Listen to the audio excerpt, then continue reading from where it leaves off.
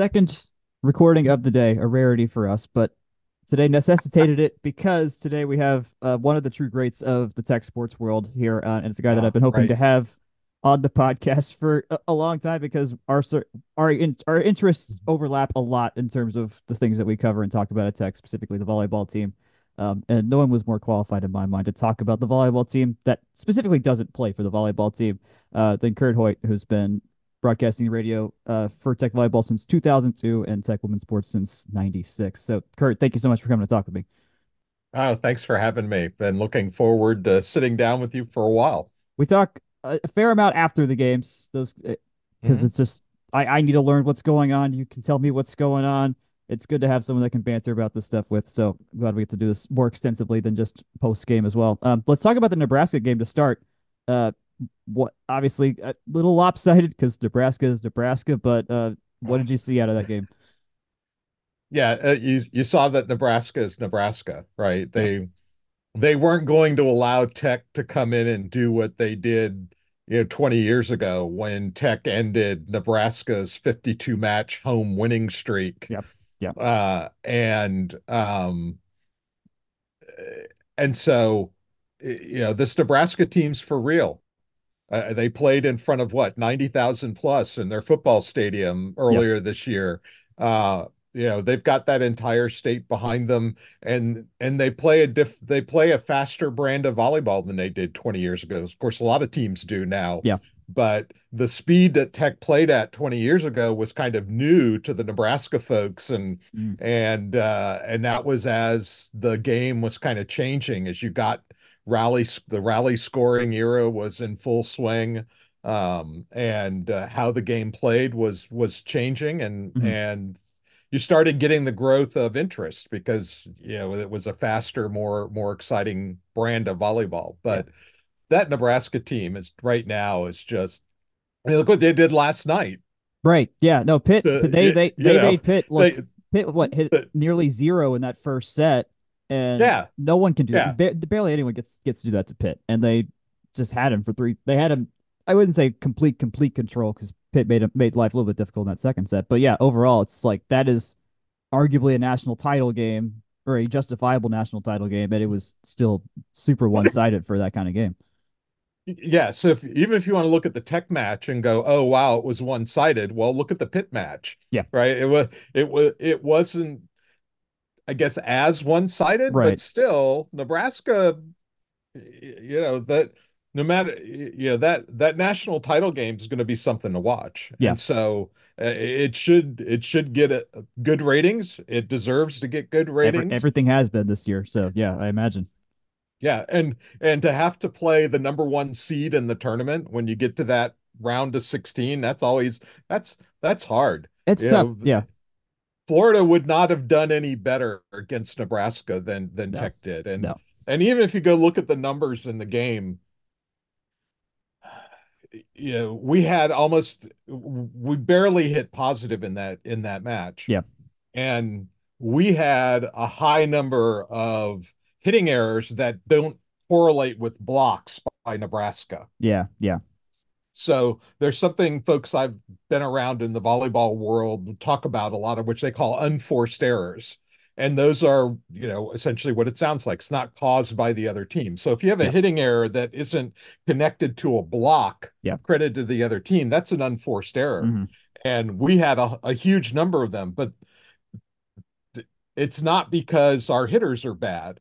It's because they're trying to find a little window Right. in Yeah. that Nebraska Right. And defense. yeah, And, it felt like both Tamara and yeah, but Bianca just like they knew if they were gonna get these shots down, they had to hit the lines perfectly. They had to find whatever little yep, spot they could to get around that. yep, It's like trying to hit a winner past Djokovic. Good yeah, luck. Like he's gonna get yeah, to the ball somehow, whether you like it or not. And so right, that many errors was like, okay, you had to go all or nothing. Like that was the only way you were gonna get through this team, probably, unless they had a bad night, and they don't have a bad night. right. And there's still a sense that even reaching that match might be a little bit of overachieving by this team. I mean, I don't think Maybe. at the beginning of the year we had everybody thinking this is how that they would get this far.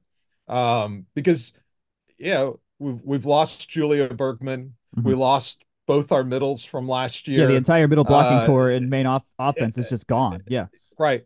And so we were trying to, and then we've had conversations, with a lot of folks this year. I'm sure you've heard them and all this is like, are we a top 10 program at Yeah. Georgia Tech in volleyball? And to me, it's like we were at times this year, yes, we were a top 10 team. Mm-hmm. The top 10 program part, I think we're on the verge of Mm-hmm. that because you're trying to reach that point in the program where as players move on, because they're going to move on, Yep. you're reloading rather than rebuilding, Yep. right? Because we see programs do this where it gets built up to where about every 4 years, every 3 years, they get into the NCAA tournament and they go however far they go. Yep. Yep. In some cases, you go a couple rounds. Some cases, you go pretty far. And then that next year, once that core that you've been building up for 3 or 4 years is gone, you're having to start over. Yep. Yeah. The reloading bit is that you're an attractive enough program that those players are already there in the pipeline. And when they come in, they're ready to step in and they're going to keep you close to where you were. And that's where Louisville and Pitt are right now. And we're Exactly. Yeah. right on that verge of it. Uh, and I'm hoping that recruits see what this coaching staff does in developing players. Yep. Because if you want to become a better player, Georgia Tech is one of the programs you want to come to become a better player, particularly for middles. Yeah. I think we do a great job developing middles. We develop everyone pretty well, but over the past 5, 6 years, we've really done a good job at developing middles. And all Mm-hmm. you had to do is look at the two that graduated last year and where they started in this program Yep. and where they finished. And you look at someone like Liv Mogridge with where she was and hampered by injury Mm-hmm. and what she can become in this program over the next couple of years. That's pretty exciting. Yeah. Yeah. Her floor was already good enough to be a threat for us, at least a threat for other teams with how we have Yeah. so many weapons offensively. And it's like, well, just give her 3 years of Claudio and Michele. Who knows where the heck she can go with that as Yeah, well. exactly. Um, Exactly. I guess you're treading into my next question of what did you make of this team as a whole this year? I remember I think I was a little bit more bullish on this team than you were from the outset because I remember going to those first preseason matches and I was like, I don't know how good Mendez is. I don't know how good Manning is. I hadn't seen Pierce in person truly, so I was like, I know Right. the weapons we have that are going to be good. Uh, the rest of it, who knows? And it looked all right to me. Like I was pleasantly surprised at how good Mendez was, how good her floor was.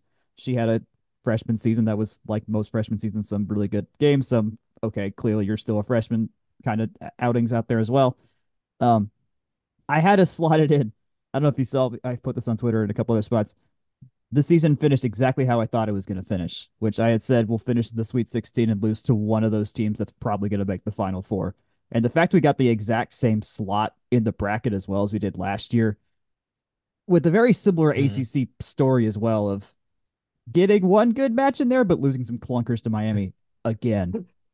Yeah. It felt deserved in the end, but yeah, I, mean, I guess they did the retooling and did it pretty well. It could have been a lot worse than it was. I mean, they were beating ranked teams out Right. the gate, so And that's why I say we're right on that verge, right? yeah, Because we did reload with some pretty good pieces that came in. I mean, you talk about Pierce. I mean, she barely played at Texas yeah, when she was there, and so there were a lot of ways, in which she's just starting out, right?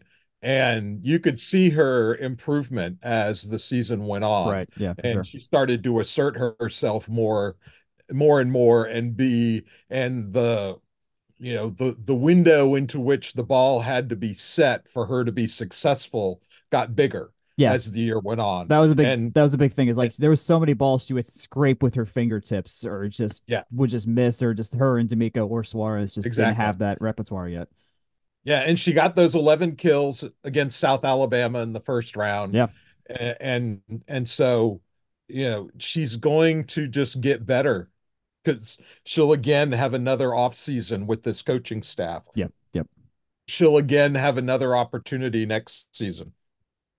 and she won't be like she was at the start of this past season, trying to get into the flow of the game, Yeah, the yeah, flow of the matches, and the speed of volleyball at this level. Because again, she hadn't played much in real matches yeah. while she was at Texas. So this is like our first real full-time Right. She's experience getting on the reps. floor as a Yeah, volleyball yeah, player. yeah, Yeah. And so she's got the skills, she's got the ability. You've gotta play, yeah, and it's hard to be really good when you never play. And we even saw that with other players that got opportunities when Liv went down, yeah. between Anna Bosie and um uh, Oh, mostly my her. mind just went black. It's Manyang, mostly Bosie, but Manyang got more, I guess, more time in there as well, with just more yeah, available but also spots. you Sandon, had we had some Callie Sandon points in. Engman. Yeah, Callie had those couple of games. Yeah, big, a She, big performance against Virginia. Yeah, and you could see that's like, okay, there's a reason they're there at Tech, but being able to get that game experience, and Anna ended up getting a little more of it, hmm, as during that whole injury period, but you could see her get comfortable right. and starting to say, okay, now we get to see what she can do. Just even more, like you say, and stay with Lauren Sandin, Hmm. finally get in the back row, and trying to get her serve working, and Yeah. and these kinds of things, to where you could see as the season went on, right? It's like, okay, now Lauren's going in, and it's a much better serve than it was the first time she went Yes. in. It's a, Yes. Yes. you know, Yeah. there's she can be more aggressive. She can be more targeted with what she's doing because she's got the rhythm down. And so Yep. there's nothing like playing. Yep. Yep. And these players are good. If you are on a Division I roster, you're in the 1% Yep. of the high school players who played volleyball in club. Hmm. It's that's where you are. And so they're all good. It's just a matter of being able to work their way onto the floor, and their job is always to make the coaches' jobs harder when they're trying to decide who are Yep. we putting on the floor Yep. tonight. Yep. So it's they all do that, and they all were able to perform when called upon. And we'll see more of that from some of them probably next season as well. Yeah. So Talking about like getting called on, what shocked me was that Louisville game where we were without Mogridge, and Pierce and Bosie have those games of their lives that they yeah, hadn't had the chance to, and it turns out it was what arguably the best home win the program's ever had. Uh, and yes. certainly the loudest I have ever heard O'Keefe. My ears, I don't know about you, but my ears were not okay the next day after that match. It was there Well, was so much going on with that. Tell me, I want, yeah. and it was like crazy because that we're without Liv Mogridge in that game, which feels like if as soon as she went out, we played four straight five setters. It feels like just the gas just was out, just completely out of the tank, kind of like in the middle of that stretch. And then I came into that match feeling not as nervous as I wanted to because I'm like, I don't know how we beat this team without our primary middle here, Right. and then it happens.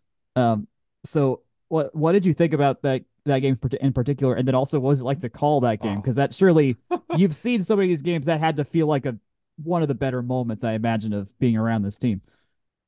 Oh, yeah. Yeah. That was definitely one of the high points. To get a team like Louisville in O'Keefe, the room rocking, Yep. right? And for and I said after that match to folks, I like, if you had told people back in the beginning that when it's match point against Louisville, we're gonna set up Anna Bosie, Yeah. Yeah. Yeah.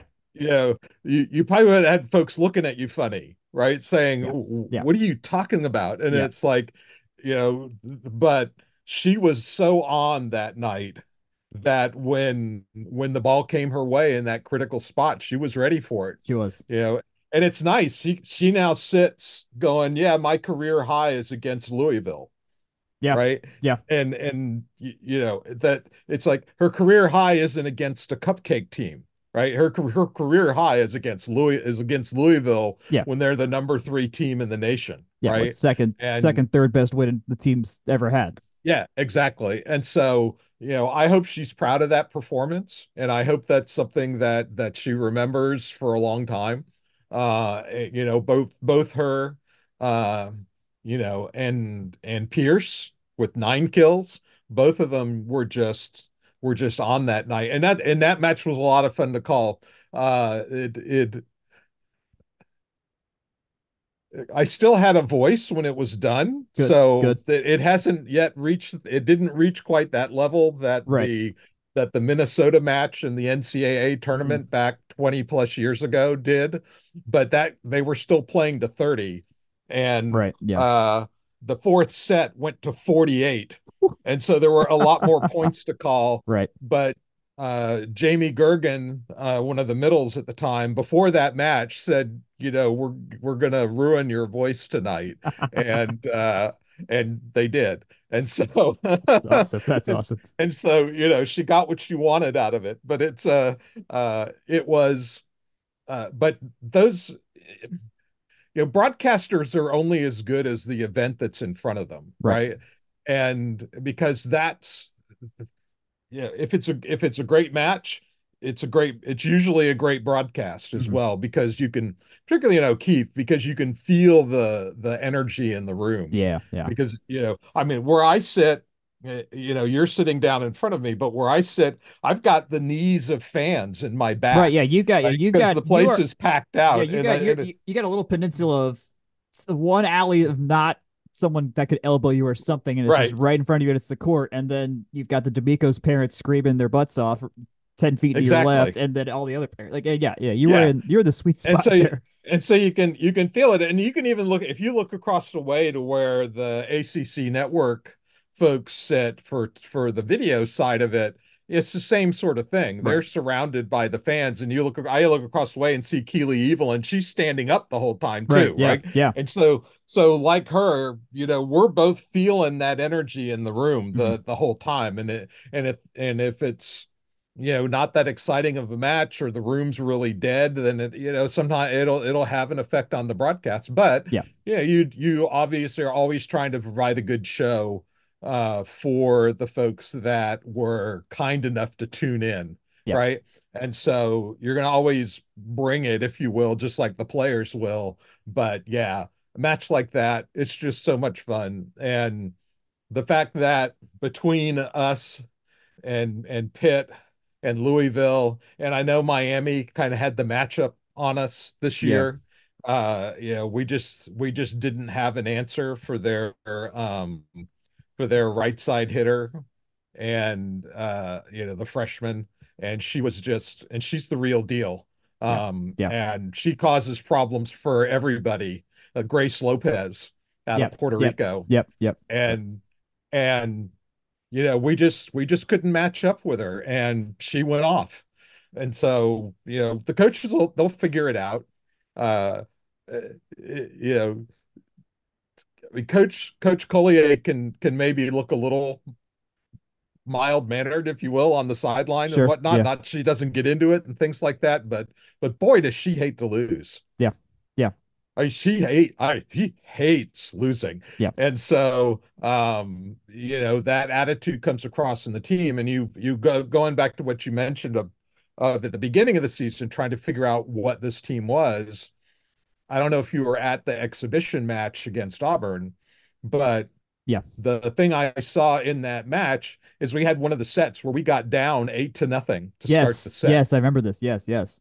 And we came back and won that set.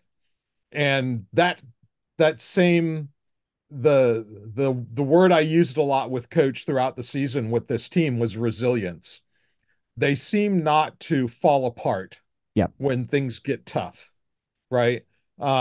They keep fighting. They know that the game isn't over till you get to 25. The match isn't over until someone wins three, Hmm. and there's no clock, just like baseball, Yeah. right? There's no Yeah. clock in volleyball, so there's in a sense always time to come back, Yeah. Yeah. and so they will fight and scrape and claw all the way to the end, and that served them well in that Louisville match. It served them well early on in the season with the match with Penn State, Yep. the matches at Ohio State, those big wins they got early on. That was all about this team just being resilient, and it's not just the coaches, it's the character and the heart of the players Hmm. themselves. They are resilient people out on the floor, and they will they're not done until the ref says it's over. Yeah, that was a big thing I So noticed year over year was if a match went over 3 sets last year, it didn't usually seem like a good thing. They were a get it done quickly kind of team, and if they got pushed, it was usually a rough sailing. The at Florida State game, notwithstanding with Bergman's crazy game last year, but yeah, yes, they had to play what 6, 7, 5 setters, and they only lost once. right.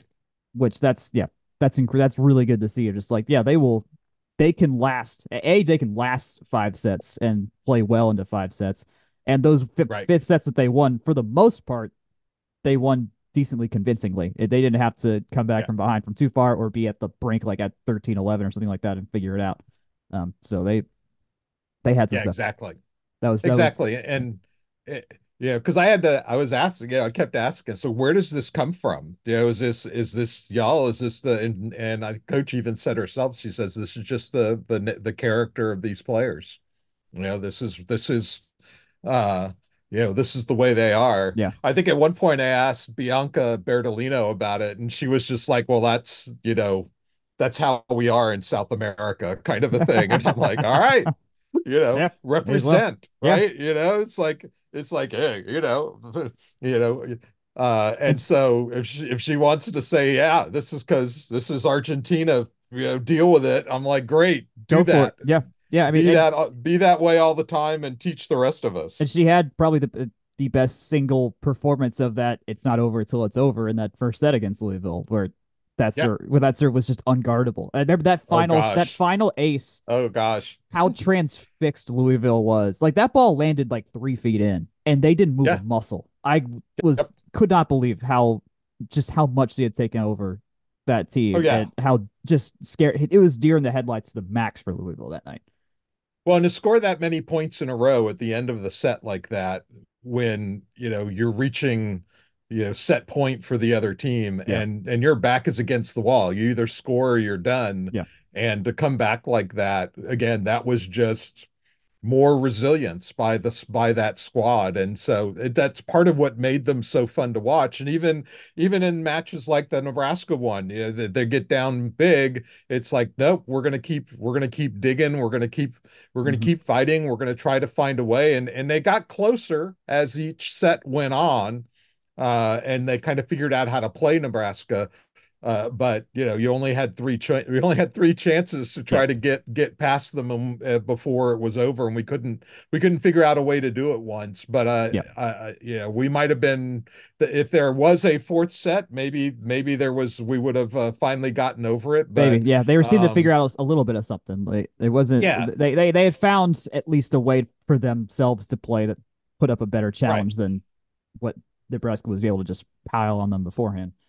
And it would have been, they didn't go, oh, that's the first set, we got beaten pretty badly, and this just isn't going to be our night. Let's just, do our thing and go home. But no, they didn't. I think, Tam had a lot of hitting errors in that first set, and she kept coming right back at it. And you Yep. could see as the match went on, the she was getting more kills than errors Hmm. as the night went on. Yep. And so she wasn't like going, oh, well, I'm never going to figure this out. It's like, nope, I'm going to keep trying.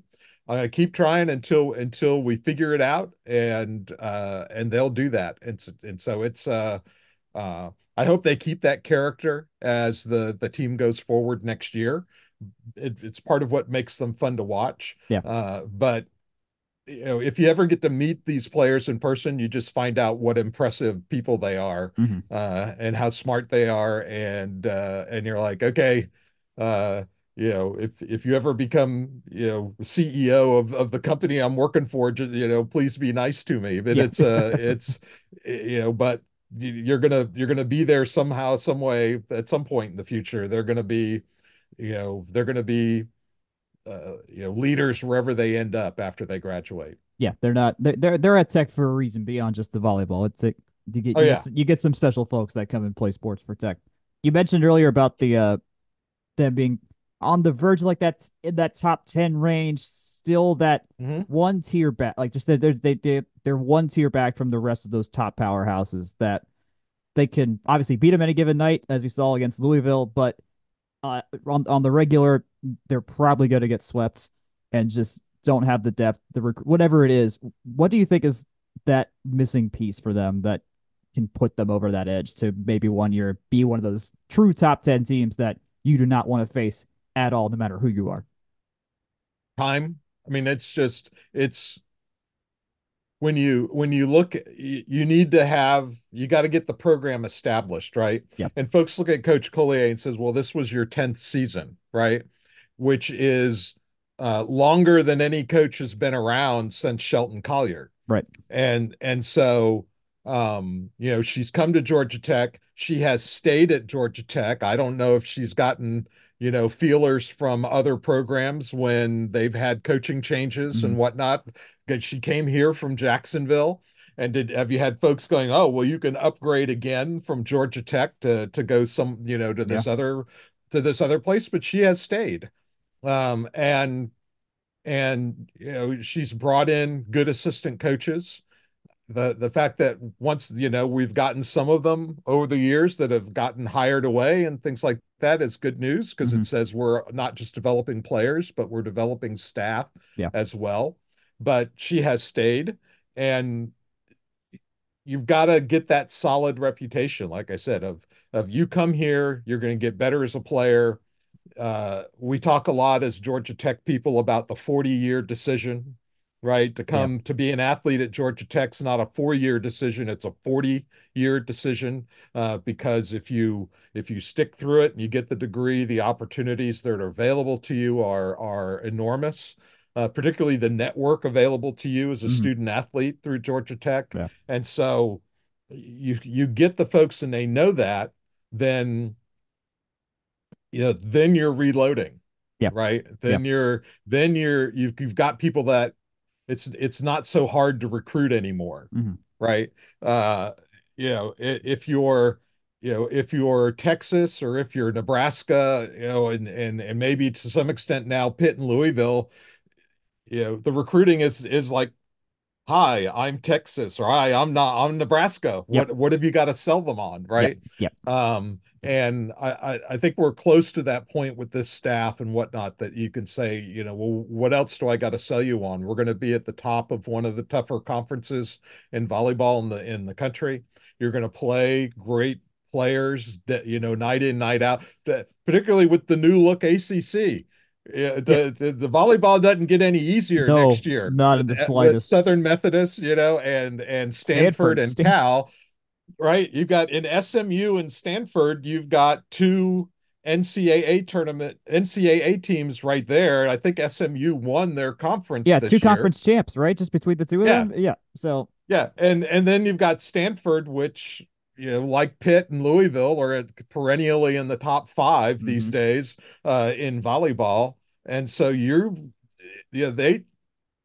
the ACC gets both that much harder, and I would hope for the top players that much more attractive. Yeah, yeah, I agree. Yeah, Just I remember so, when I was talking with we got to talk to Smiley Manyang before they went out to Nebraska, and she mentioned like yeah, it's been like the change from playing Big 12 volleyball to ACC volleyball was notable for her. Just like the kind of team she was playing yep, and the level she was playing at on a regular basis was a big thing for her. And now we have SMU and Stanford, the fact Florida State won the conference this year, and then there's Pitt, Louisville, and us. There's six possible conference champions yeah, right there already, which makes for just fascinating stuff going forward and how they build the schedule and everything. Because that's been a work that's probably bit us Pitt and Louisville this year was we kept having to eat each other alive, and then Florida just kind of rose to the top. Well, yeah, how do you do that when there's two other teams here that could do the same thing? That's going to be a yeah. really It's interesting proposition and problem. yeah. The tiebreaker formula is going to just be insane when it comes down to it, right? Right. Because Yeah, you could end up having two, three teams with the same record Mhm. potentially when it's all said and done. And but if you're a high level volleyball recruit and you're looking where to go, particularly with the demise of the Pac-12, Mhm. obviously the Big Ten is always, but even the Big Ten used to be a little deeper than they are Yeah, this now, year wasn't right? what we thought it was. I think And like those Ohio State matches don't look as good as we thought they were going to in the right, end.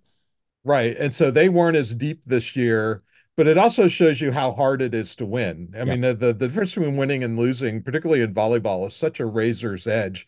Uh, in when I look at all the various numbers and whatnot with this game, it's like I have told players if you reduce your errors by one, you as a player, you have one fewer error today than you had yesterday. That can be the difference between winning and losing in a Yep. volleyball match. Easily. I mean, Yeah. that's how close the razor's edge is in volleyball. And because it's such a momentum port, you could say, well, they lost by 6 or they lost by 8. And it's like, yeah, but When did you you lose know, one of those points that set the chain of 12 points events? ago, Yeah. yeah, Yeah. 12 points ago, you lost the momentum and it snowballed on you.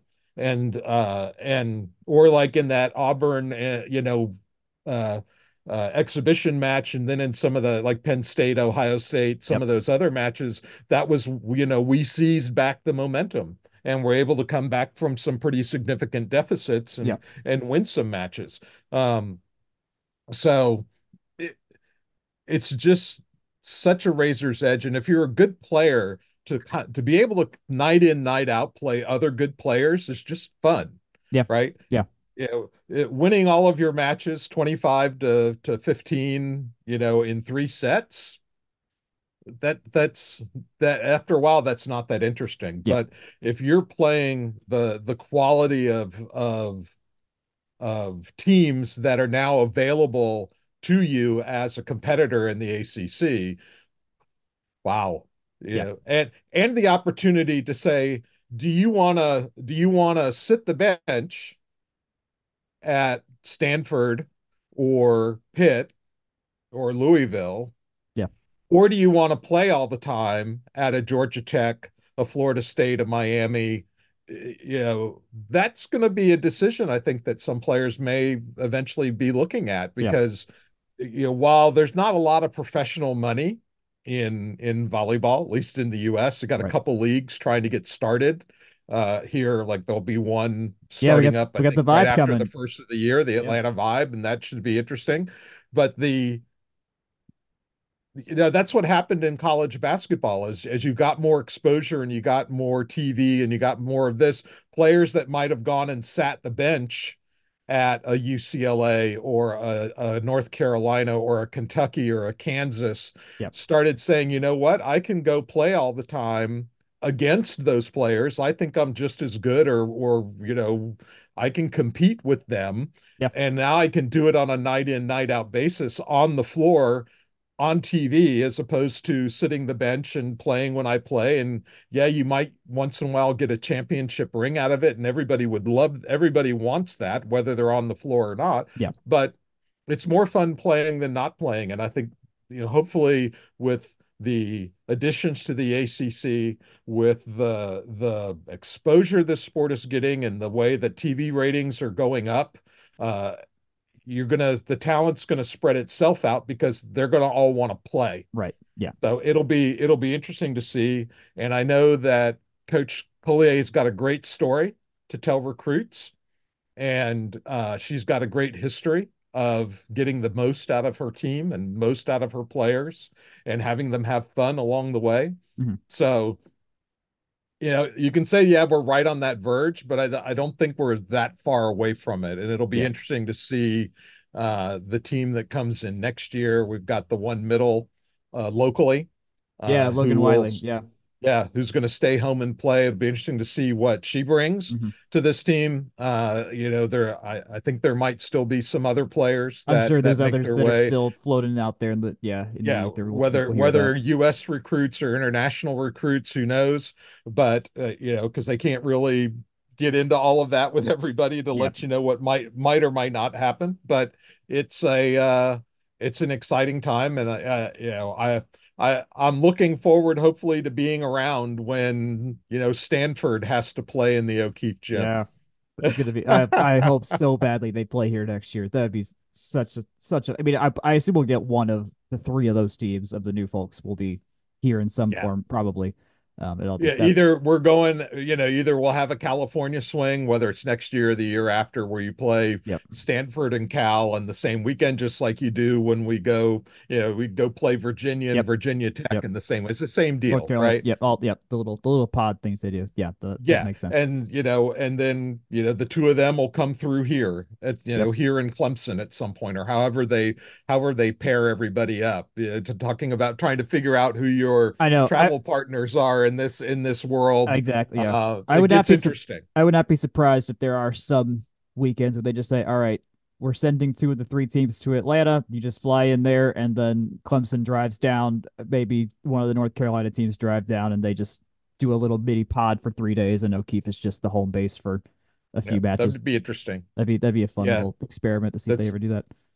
kind of how Division III works Mm, in order to keep travel costs down. yeah. They'll bring in they'll have four teams in one location, and they'll round robin Yeah. it for the weekend, Yeah. and off you go. Some But massive high school sports vibes with this as well. Uh, yeah. I want to talk about. I want to talk some about how you got to tech. Well, whenever there's someone we have new to the podcast, want to hear their story of how they got to tech, what brought them into the fold. So, I mean, what was it that got you into broadcasting and into broadcasting tech women's sports specifically? So I went to Tech as a student, and got my degree in computer science, and was off. I had gotten into the World Wide Web very early on, Mm. and I had connected up with a so I've been on the internet for almost 40 years, almost as long as you can Ooh, be on the yeah, that's internet. yeah, And there was a time when I still remember the days when the list of all the computers on the internet was distributed to all the computers on the internet that's every night. amazing. Oh, that's Yeah. awesome. And yeah, if you wanted to know what NASA was up to, you could just go log into some server at NASA, and poke around and see what they had going on. And there was no browser, no nothing. Yeah, But uh seeing the potential for what websites could be, particularly for news and information, and you get into that and sports, and you get a lot of numbers in sports, and I'm like, this is like ready made for yep. that stuff. And so Hmm. I got connected up with a website that was created by a book publishing company called O'Reilly and Associates. And people who are in the software biz, they know that name. And they actually had published a book in the early 90s called The Whole Internet Catalog. And so the list of all the websites on the internet was in this paper published They book. wrote You the could internet go, yellow pages. yes, and you could go buy it at your bookstore. And the joke was, as soon as you brought it home, it was obsolete, right? Yes, Because because something the changed. Yeah, exactly. internet changes all the time. So as soon as you got home, well, the book's out of date, right? And so they had put an online version of it, and they kind of created these online magazines, and they didn't have a sports part of it. It had Hmm. like travel and news and stuff like that. So I wrote them a proposal, said you got to do sports, and they said okay, and they funded it, and we created this sports site where, and you can't do everything, right? I'm like Yeah, this one man band. And so to get started, we focused on two sports: baseball, because of the numbers. There's a yep. ton of numbers and Yeah, data yeah. in baseball.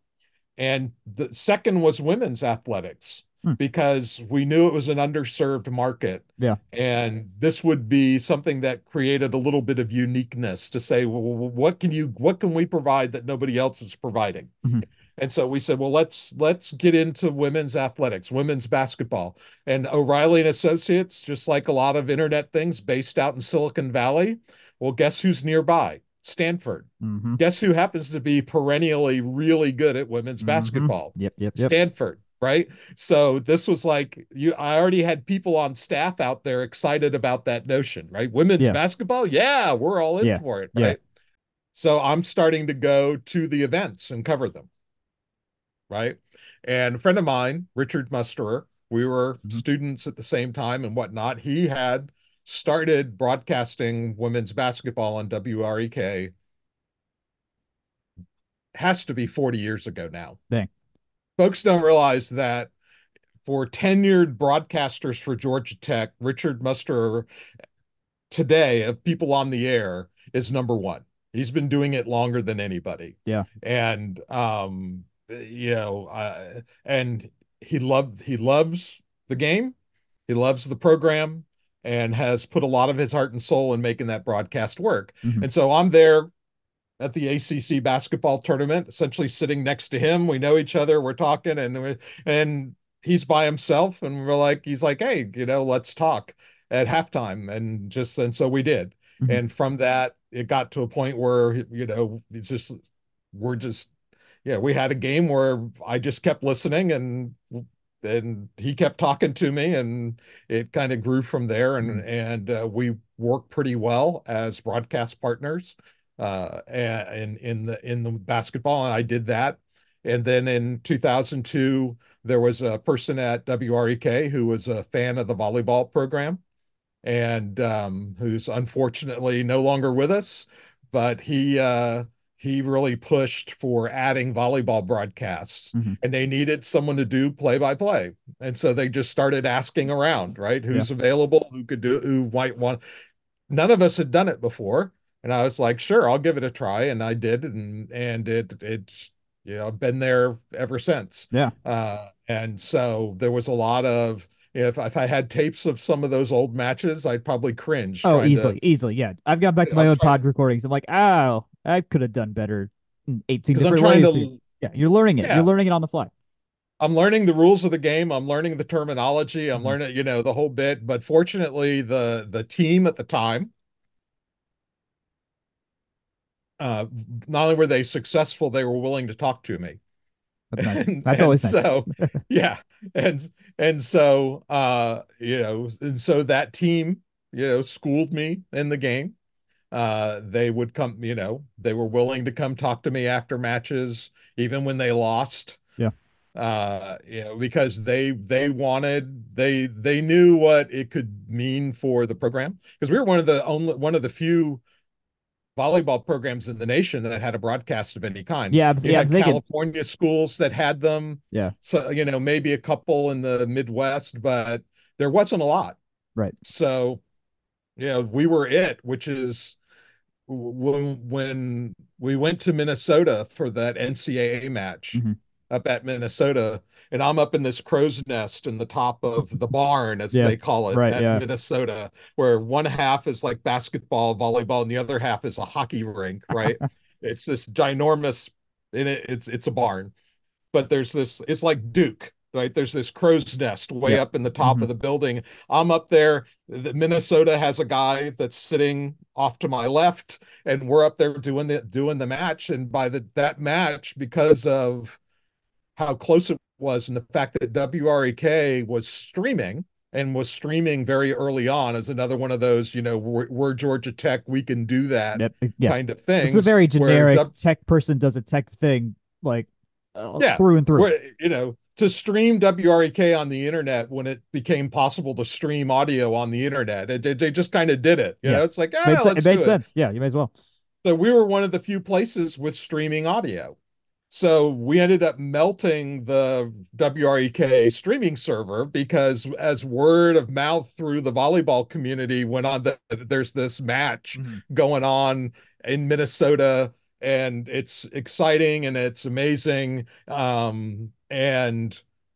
And this is the only way you can get it is by doing the streaming. So Yeah. after that, I was getting all this reaction back of, wow, this is, whoa, both people just grateful that it was there, Hmm. as well as it was like it's one of the classic NCAA volleyball matches, and I'm Yeah. privileged to have been able to be there and get it on air. But I've been doing it since then through the various staffs that have come and gone, and they've all been great to work with, and I'm just grateful that I get to keep doing it. And someday someone will tell me I'm not allowed to do it anymore, but right, that day hasn't come yet, and I'm happy to do it, and it's a lot of fun, and it's a great program to be around. And I did Yeah. softball for a while as Yeah. well when Mewborn Field opened up, Hmm. between when Mewborn opened up and kind of the ACC network came along. When Yeah. the Yeah. ACC network kind of came along, it sort of became, not my turn anymore for Yeah. softball. But so I had a while there where I was doing women's basketball color, volleyball play-by-play, and then softball play-by-play. And so, I loved it. It was great fun. They're all great. They're all, amazing program. And my daughter ended up a Division I athlete. Well, there you And go. so um, folks, you don't get a good idea of how much work it is to be a Division I athlete. And so I always have the utmost respect for any student athlete who comes to Georgia Tech, does the work, gets through it, Mhm. gets out, and so on, because it, it's a lot harder than you think. Yeah. No, it's easily of the multi-year projects someone's ever gonna do in their life. If you can get through being a top tier athlete, keeping your body in prime shape for 4 straight years at peak condition, and taking probably the hardest classes you've ever taken, depending on what major you're doing at any given point. Like, yeah, that's gonna be it's hard, and getting through it is easily one of the most. I mean, how do I put it? I think like Josh Pastner understood this a lot. Every press conference he had something that would kind of hint at like these kids are doing something more impressive than most of us are ever going to do in the first place. And so I Yeah, loved how much exactly. humility he had about that kind of stuff. And being able to see it face to in person like we do is of one of the coolest things we're ever going to do. And Tech doesn't have, when I was a student, folks like to joke about management majors and whatnot, mainly because they didn't have to take the fourth and fifth quarters of calculus that the rest of us were taking. But um, that major's not, it's not a gimme kind of situation, No, right? no, that was my major You when I are was there. you are It's working hard, yeah, and there are, high expectations within that space yep, for the students in that major, just like there are in any of the other majors at hmm, Georgia Tech. yep, You might not be soldering, resistors onto a board or something like that, but there's a lot of effort still going on to be successful in yeah, those majors. yeah. And so, I got to see it face to face. Like it's I had classes with Loda My Latin, and I had classes with Breland Morissette, with yeah. a few of the and some of the football guys, a lot of football guys, just a lot of them, plenty of the baseball guys, and like yeah, you can tell it's a little bit. There's an extra level for them because sometimes they're showing up to their 9:30 a.m. when they got back at 2 from whatever game they're at the night before or Yeah, something like that. exactly. None of us are Yep. doing that for the most part. No. So yeah, Yeah. it's a whole nother level. Um, you've been able to see I mean you've seen it probably all the All Americans that have come through this volleyball team since they've started having All Americans. I think the list here starts in '04, yeah, '03 with Kelly. Yeah, Kelly, of course. Yeah, she was one of the first ones. When you're watching these teams that are they have those game changing players who are like clearly going to be sitting in program history for a long time. Does it feel different when you're calling those games? Is there an extra level of okay, I gotta really make these seasons sound great Hmm. because these are going to be unforgettable times when it's all said and done? Oh yeah. And you also want to make sure you're appreciating what you're seeing, Mm-hmm. while it's happening, right? For most folks, most recently, it's Julia Bergman. Mm-hmm. You knew when she walked on, she was highly regarded when she showed up, right? And she performed, at such a high level that you want to make sure, one, that you're doing justice to their play with the broadcast, because people can't, if they're listening to me, they can't see it. Yeah. And so I'm doing the best I can to paint a picture for them in within the speed and flow of the match. And Hmm. volleyball goes very fast. Yeah.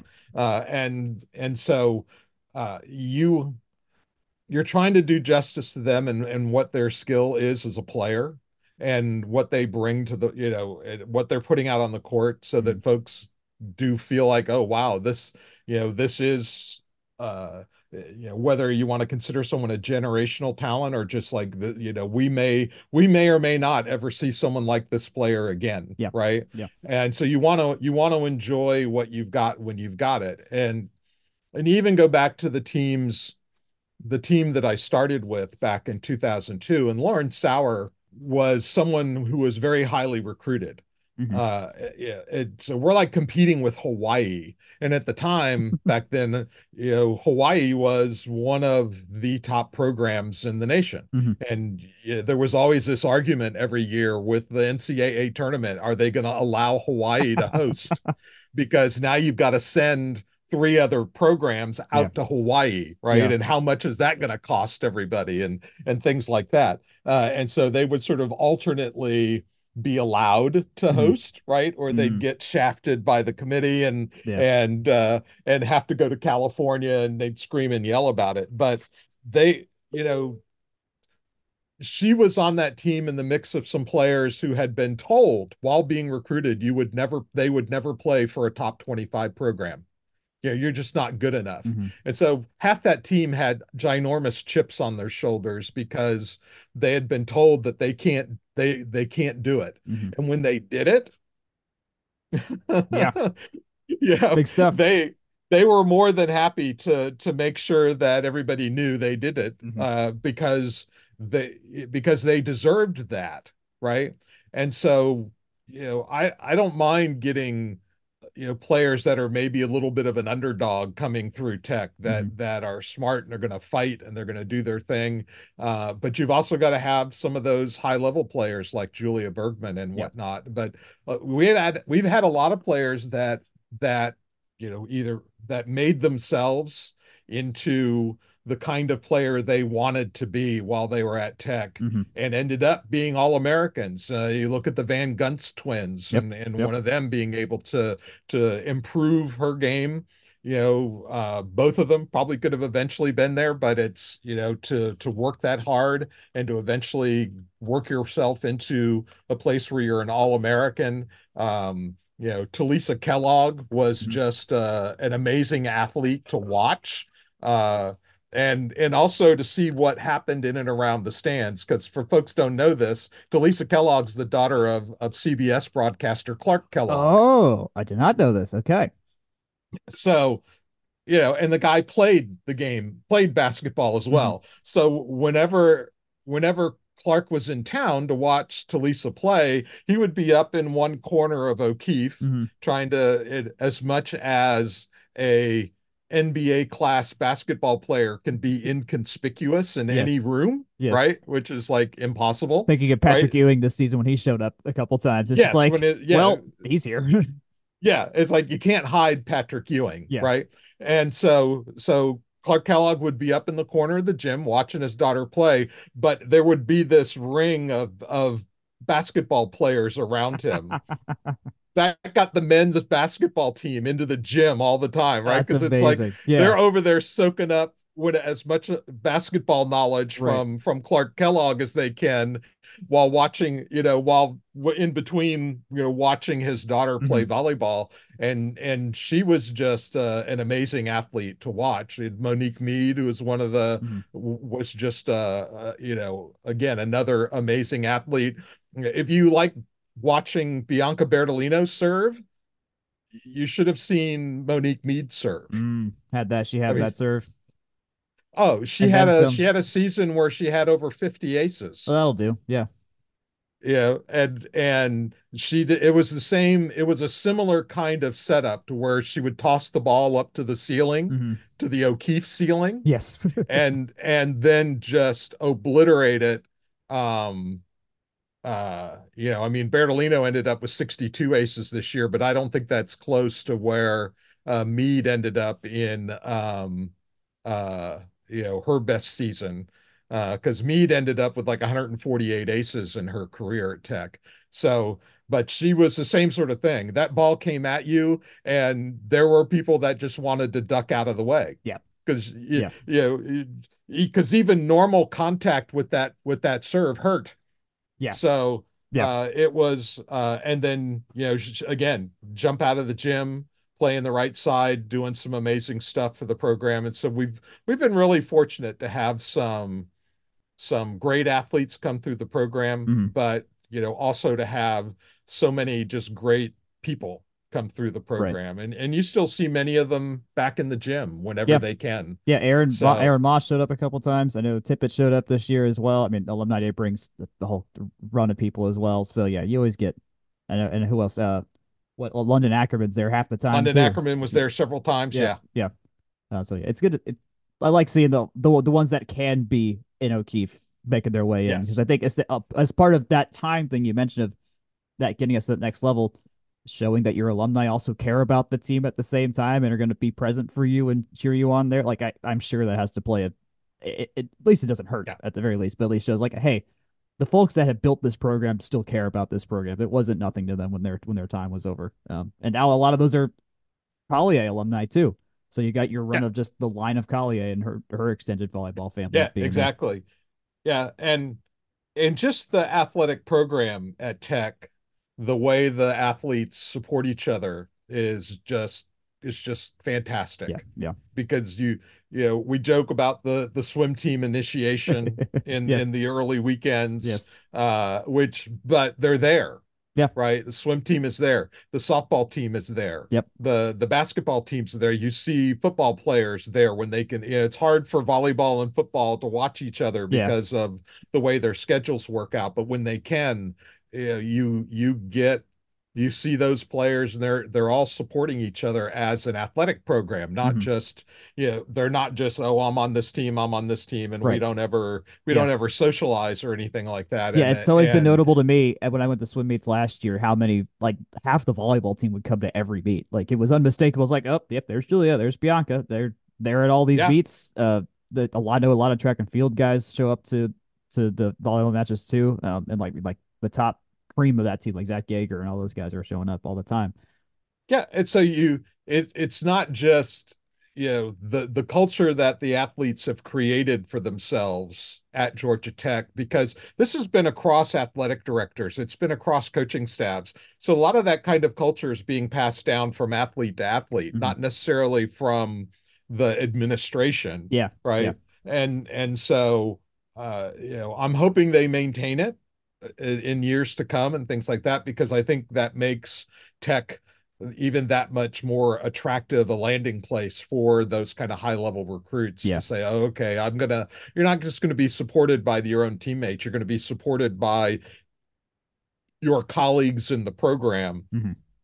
as well as the leadership, because I think we've got a good crop of donors that are around the program trying to do what they can to help things along.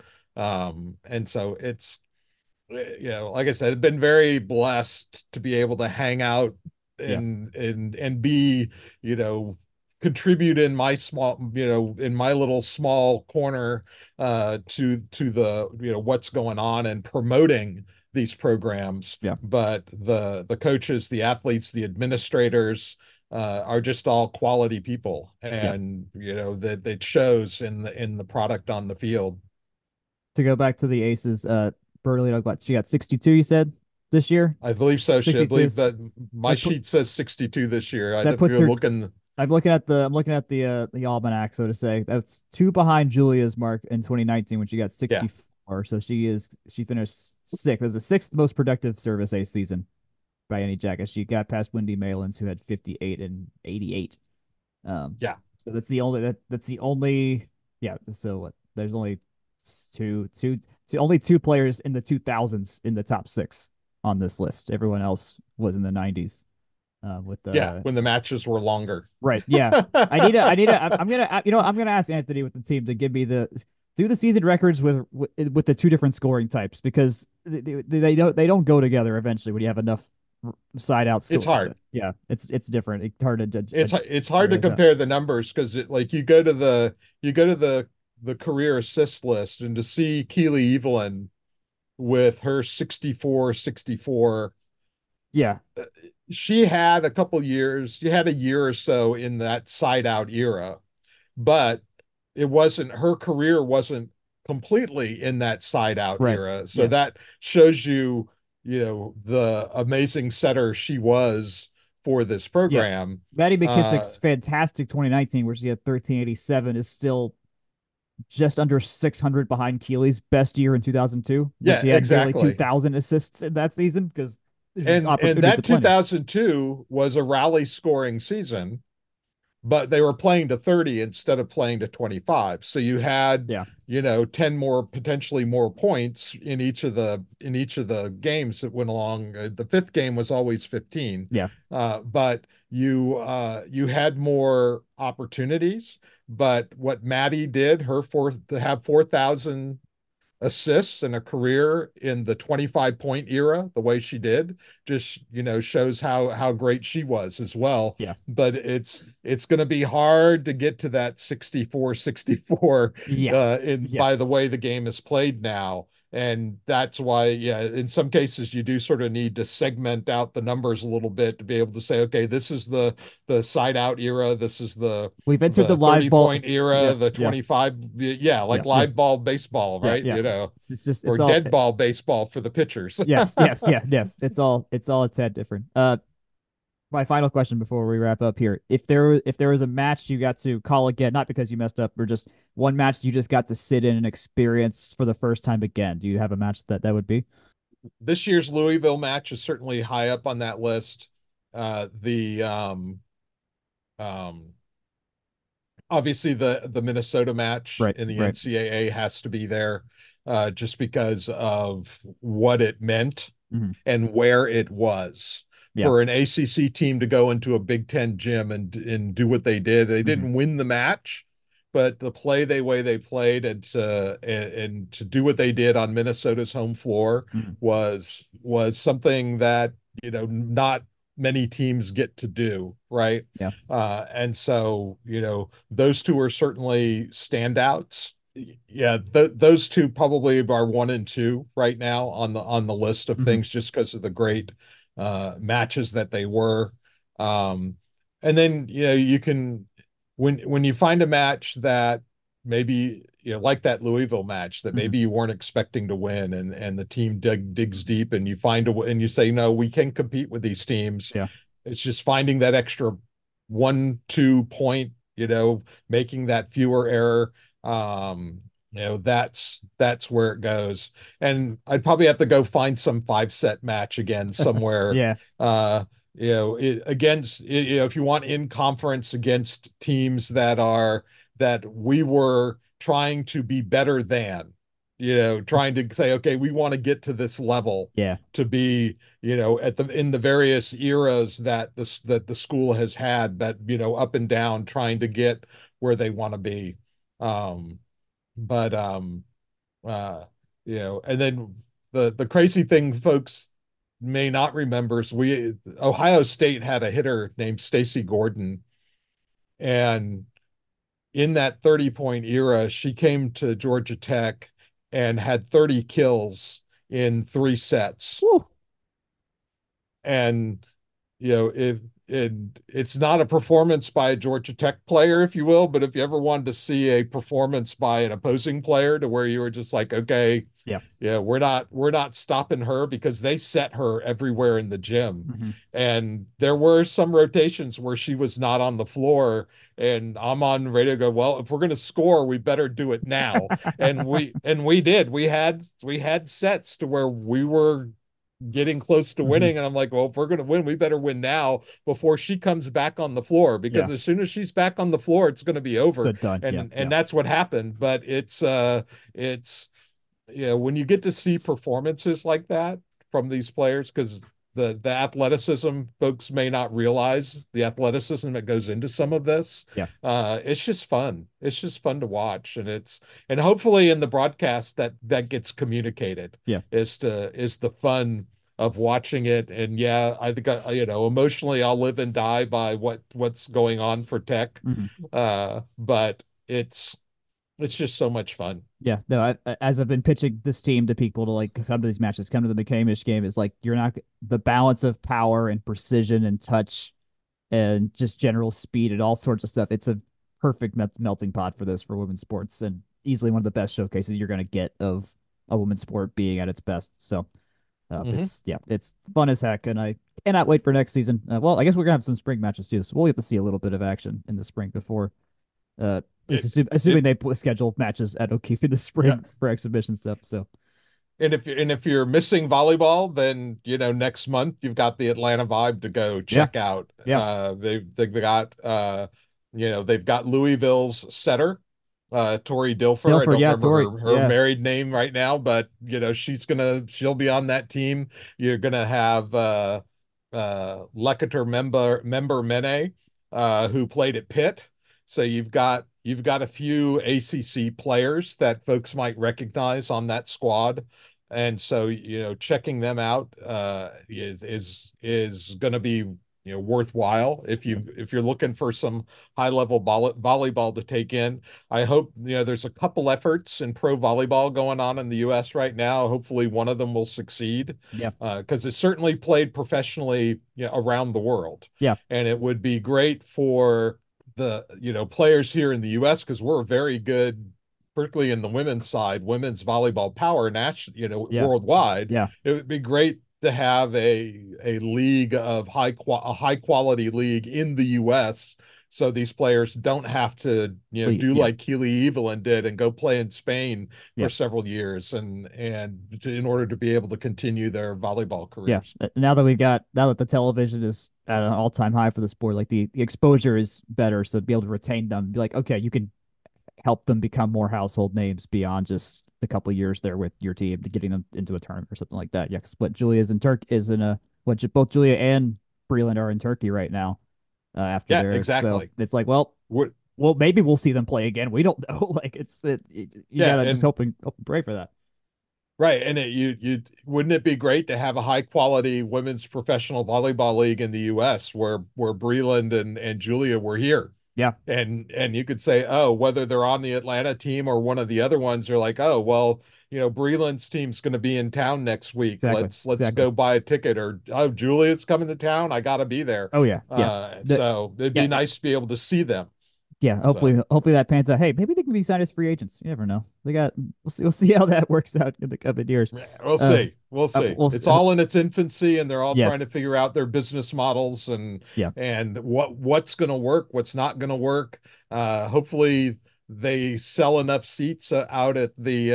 I know it is the Gwinnett Arena. It's yeah. got a What's Gwinnett sponsor Arena, name on Duluth it of Arena, some Gas kind. South, something Uh, like that. Yeah, yeah, South it's Arena. yeah, Yeah, yeah. and so At least they get an arena. they're I'm glad they get an arena and yeah. not something else. I'm And glad they're it's a going to have nice that. size room. It is. Yeah, It is. Georgia Tech used it when redoing McCamish Yep. for Right. with the rebuild that happened, and so certainly women's basketball played out there for a year. I think the men played out there some as well. It's a good room. Yeah. I remember it So, for and the fans of minor league hockey are probably very familiar with that building anyway. yes. I've So, been to a game there. I think my two other big nights there where I saw U2 and Arcade Fire in there in that building. oh, there you So go. Why not? I got some good memories in there. Kurt, before we leave, where could if for those that have not heard you and your great work, where can people find you on the radio? So for volleyball, obviously, and then with women's basketball, I'll be up in Athens tomorrow working with Richard Muster on women's basketball. That should be on WREK, but either way, both volleyball, women's basketball, along with football and men's basketball, and I think even baseball. Like, you can get the audio in the Georgia Tech Yellow Jackets app available for iOS and Android. So that's one way to get it. And then over the air, you should be able to go to 91.1 FM WREK in for most games. Uh, and it should be on, but if it's not on WREK, it'll certainly be in the app, which, plug into your car radio if you're driving around and take it in and enjoy it. And if you wanna check me out on Twitter, I'm at Kurt in Atlanta, and we go from there. But uh, it's been, so far, yeah, it's been a lot of fun. Hopefully, it gets to continue Yep, for several more years before it's all finished, at least, my time. But like I say, good program, good people, love being around it, and just trying to give my small contribution back to promoting the good work and the good effort that the players and coaches are putting in. absolutely. I think both have a shared mission there and trying to bring lights to the really good stuff that this school and these players do. So it's a joy to hang out with you at games. Thanks so much for coming on the pod. Thanks for having me on. Happy to hang out with you anytime.